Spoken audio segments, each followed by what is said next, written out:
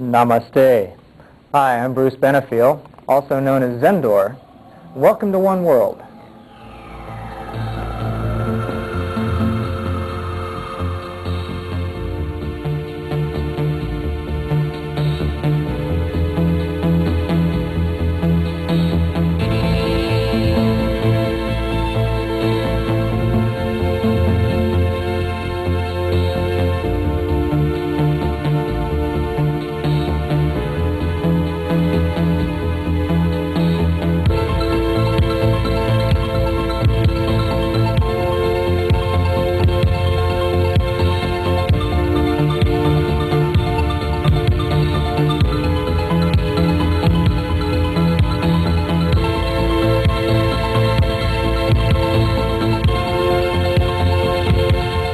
Welcome to this edition of One World. In this edition we've got some special guests with us from the Eternal Flame Foundation, the founders actually, Charles Brown, Russell Stroll, and Bernadeane Brown also.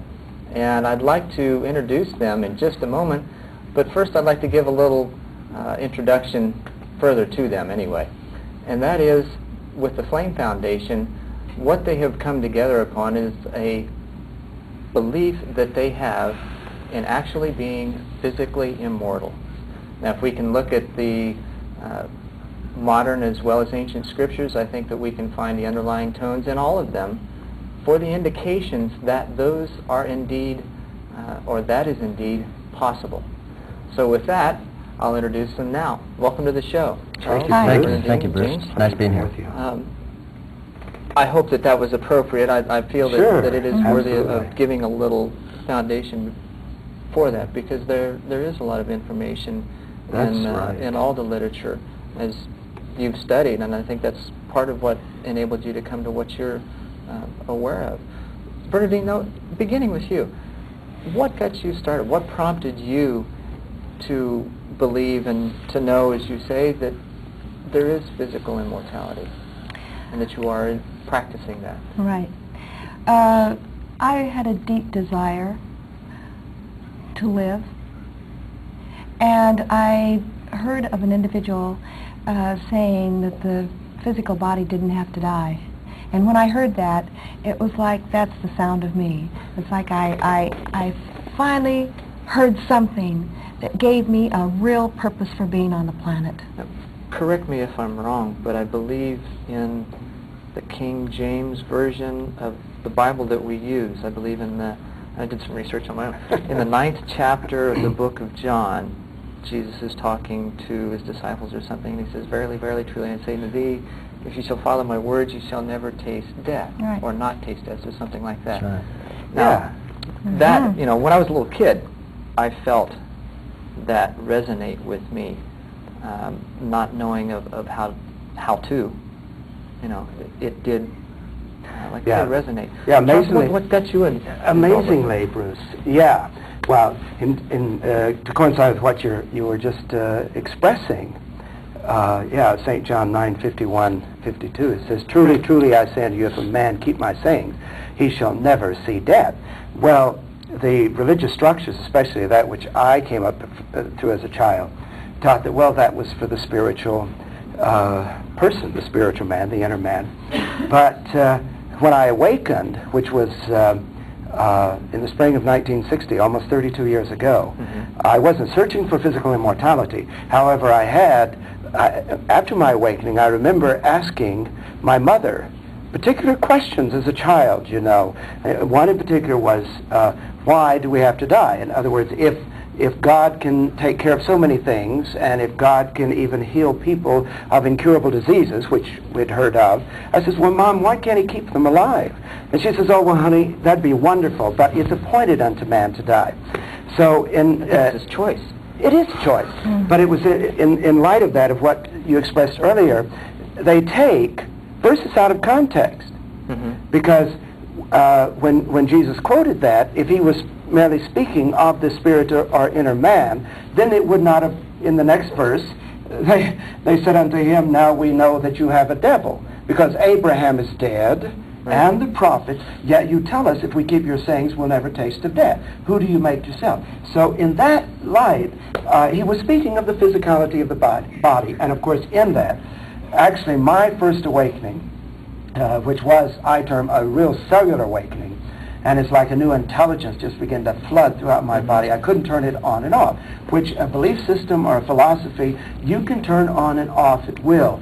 And this that was happening, I couldn't. It's like throwing your truth on a chopping block and whacking away at it. Right. It still stands, no matter what you do. Right. That's right. Yeah. And after 32 years, I'm stronger than ever. James, what got you started? Well, Bruce, I've always been interested in being totally alive and being around people that are alive. And I can remember from a small child, you know, I asked my parents one time, I said, why do we have to die to go to heaven? You know, why can't we have heaven here on earth? You know, why can't we, this is just about, I think I was around 12 years old when I asked this question. And, of course, first thing my mother said was, well, it sounds good. You know, it sounds like it would really be wonderful because we could all be together and people would be alive here and, you know, but it's just, it's not the way it's supposed to be. That's the only answer she knew to give me. You know, but I always searched for more.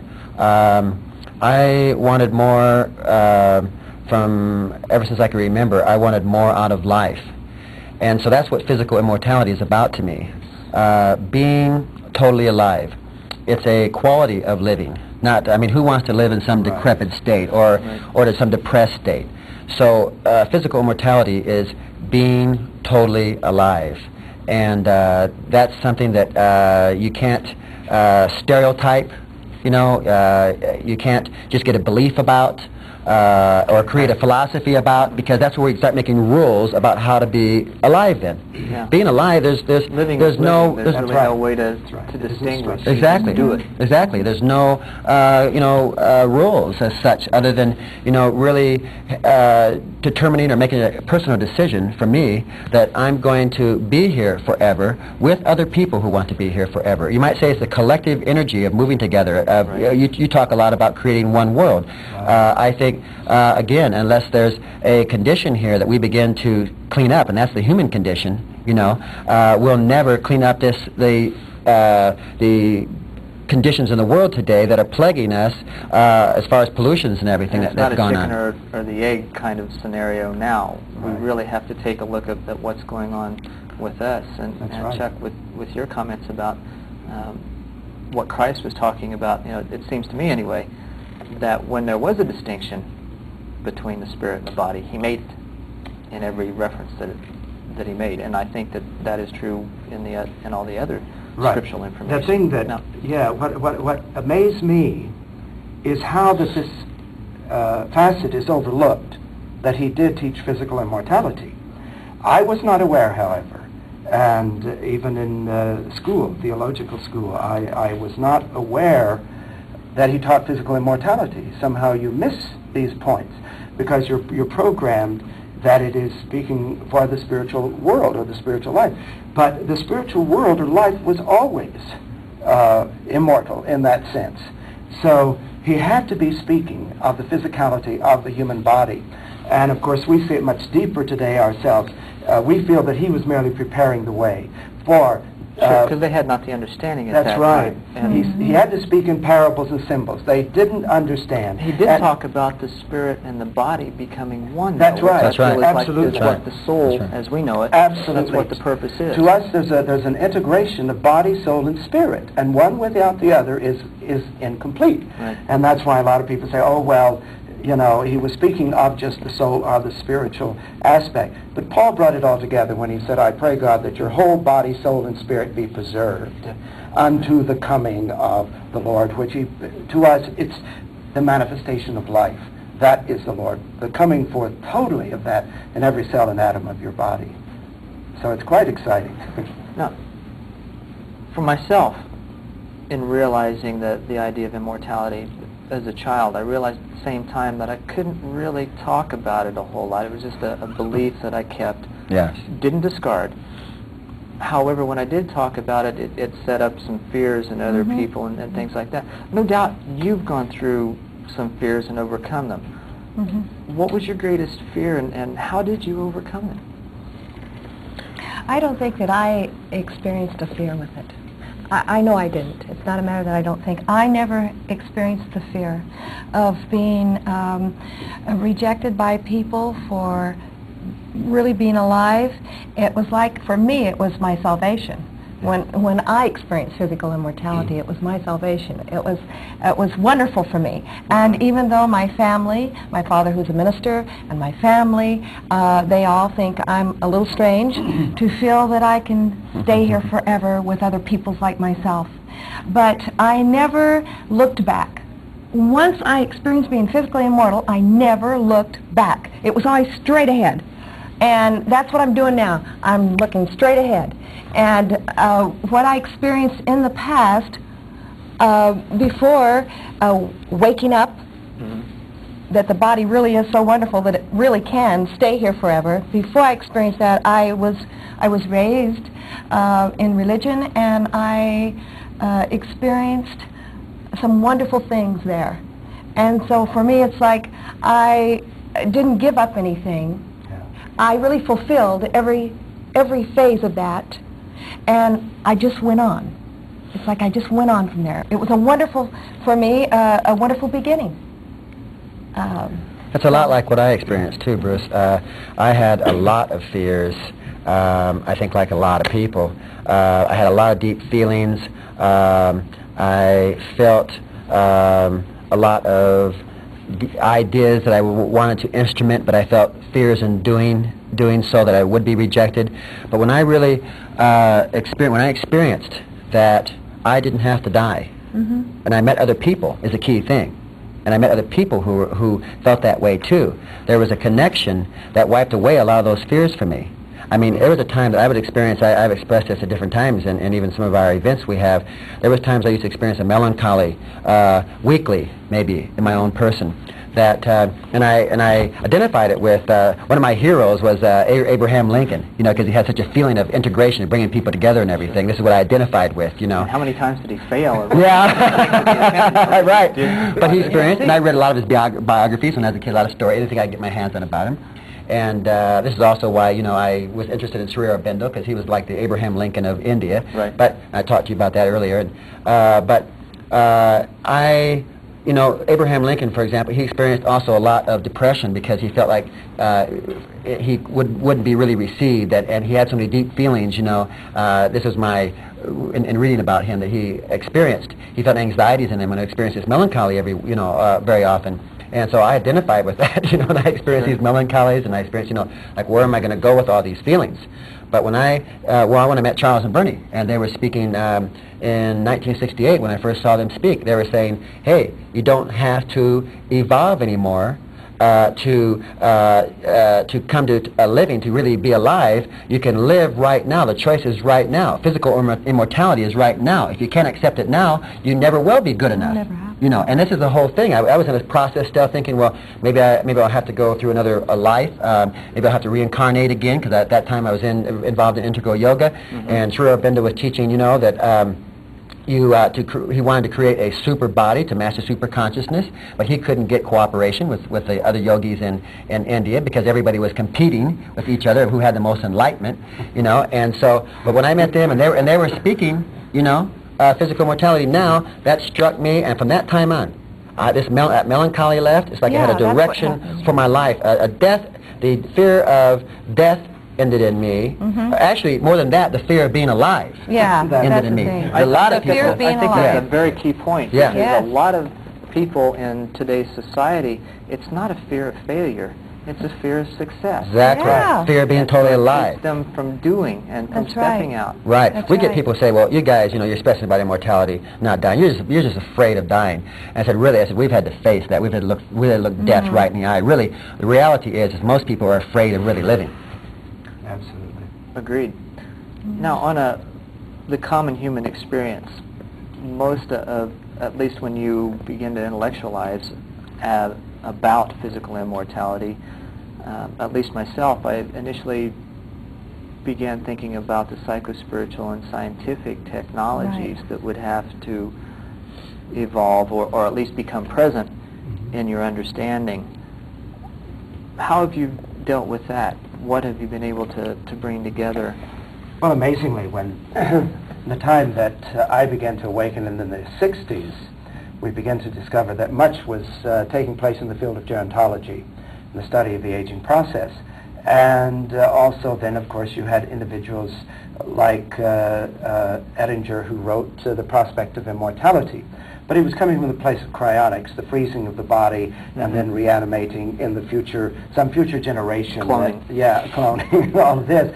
But to me, that was no different than the religious teaching of the resurrection. There's always some day. And so here, individuals are paying thousands of dollars to make sure that their body is frozen in the hope that someday science will perfect a cure for the disease that took them, and then they can be reanimated. All of that was wonderful, but again, as I said, it was a hope. Also, we begin to see that other scientists were making tremendous inroads. One actually spoke in the 60s very strongly about physical immortality, and his name eludes me right now, perhaps it'll come to me. But in one press release, he expressed that within a very short time that human beings would be living to 120, that they were right now unlocking the genetic code, that which is locked in the DNA, and that aging was there, and if the secret of aging was locked in, and if they could release that, then human beings could live to be 120, 150, 200, and he said, if we can take it that far, we can take it to infinity. And so human beings have the potential of being immortal.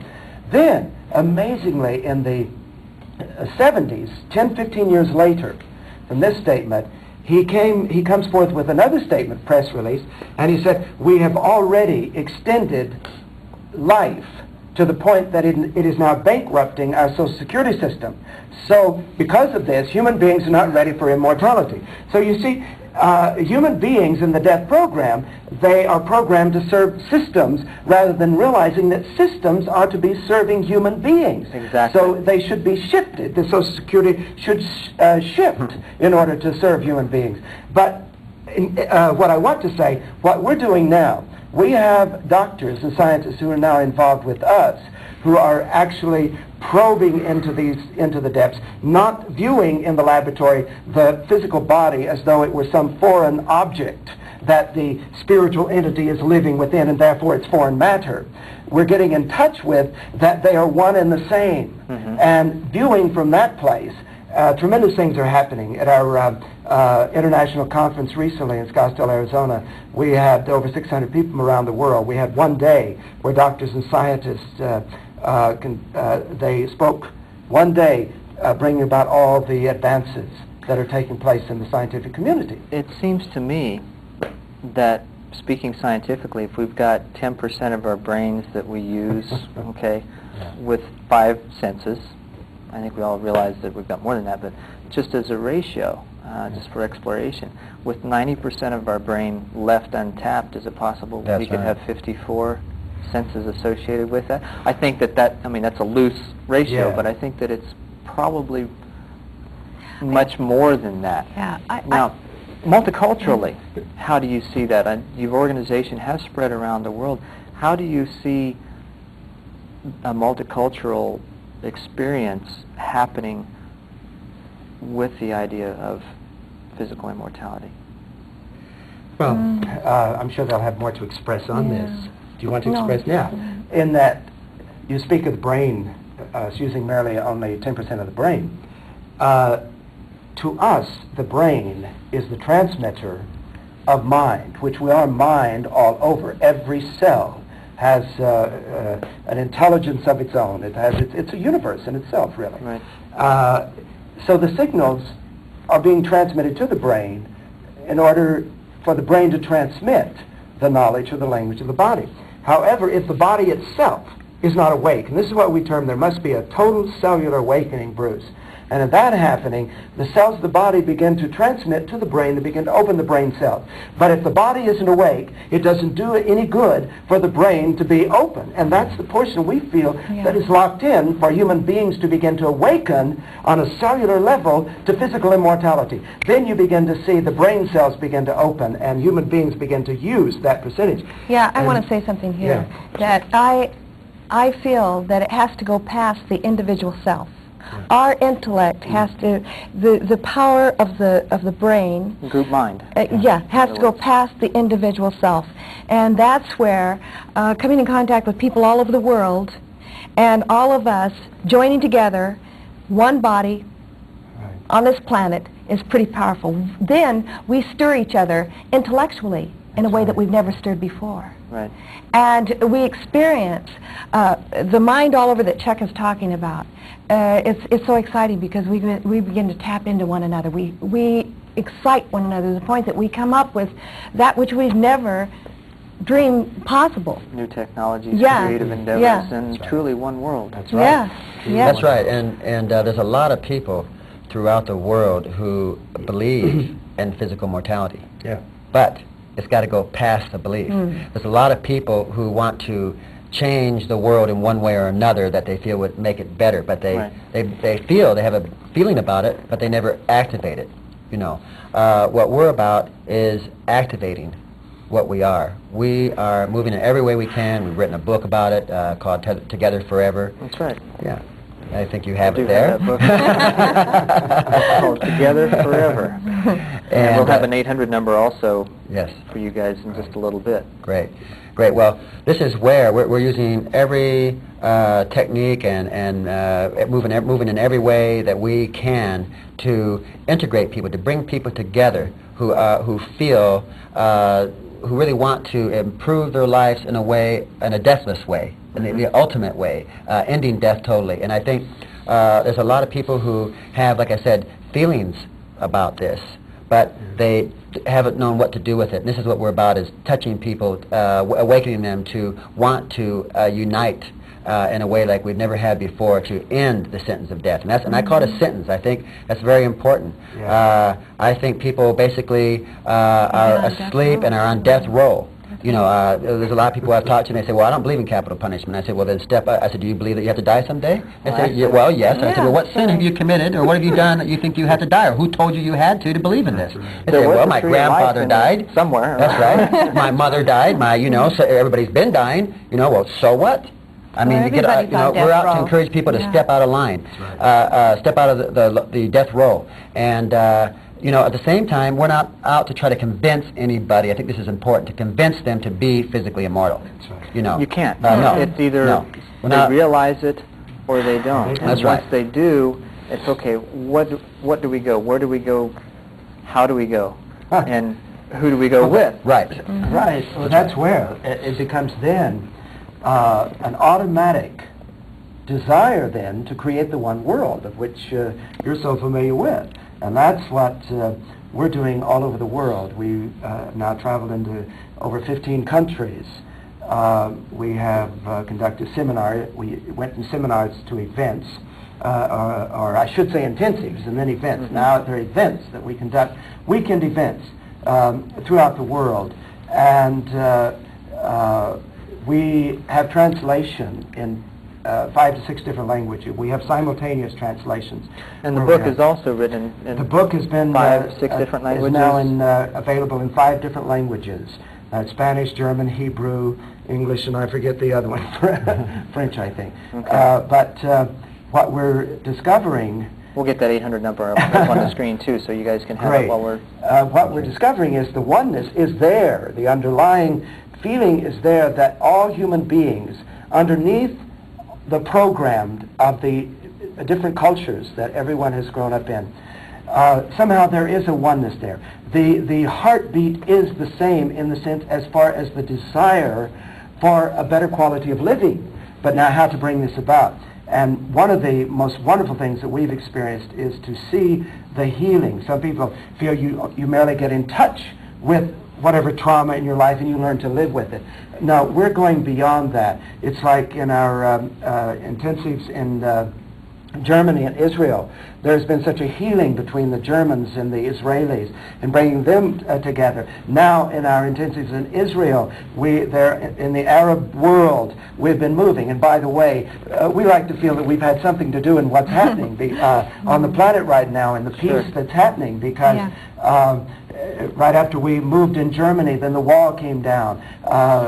We had people from Russia in our intensive in London who were wanting us so desperately to come to Russia. Now the wheels are turning for that to take place. So you do see the barriers and the walls they're crumbling. Cultures And to see what is happening now in the Arab world, that many of the Arabs now are beginning to come into the group in Israel. And it's really exciting. But to see, even as we experienced the Jews and the Germans holding each other, weeping, washing away the scar tissue of what happened, the tremendous animosity that could remain there forever. And that's what it's been for centuries, is human beings retaining the hurt of what has happened, either in their own life or past lives and so forth. But now it's all being healed. So it is true that we can have heaven on earth, and karmic laws can be wiped away. Original sin consciousness can be wiped away, to where human beings can be one on this planet, and we truly can create heaven here on earth with one another. Agreed. Great. We've got just a little bit of time left. James, can you give our audience some practical advice on what they can do in their own lives on a daily basis? Yeah, great. I'm glad you asked that, Bruce. I was talking a little earlier about how someone can believe in something, but unless that belief, to me, is taken beyond, just the believing in, then it falls flat, and an individual never can really consummate all the visions they see of a better life, much less a better world. Great. And so, first of all, I would like to say that it's important to believe in physical mortality, okay? But at the same time, then beyond that is making a connection with other people, with other individuals who feel that too, who encourage them to live. And so that's what the main thing right now that I can tell anybody is to make that connection with other people. We're available. You'll see our 800 number. There's people throughout the world. Okay, great. Thank you all for being part of the show. And things went so fast that, more time. Thank you. There's never enough time. Exactly. And thank you all for watching. The Flames 800 number, if we can get that up on the screen now, is 1-800-423-4404. And their book, Together Forever, you can inquire about that and more activities of what the Flame Foundation can do for you. And I'm Bruce Benefiel, also known as Zendor, asking you, our viewers, to give us a call, drop us a note. You can either call us at 602-264-0986 with your comments, or what you'd like to see on the show, or how we can help you, or drop us a line, care of One World, P.O. Box 32035, Phoenix, Arizona 85064. Again, thanks so much for watching. I'm Bruce Benefiel. Namaste.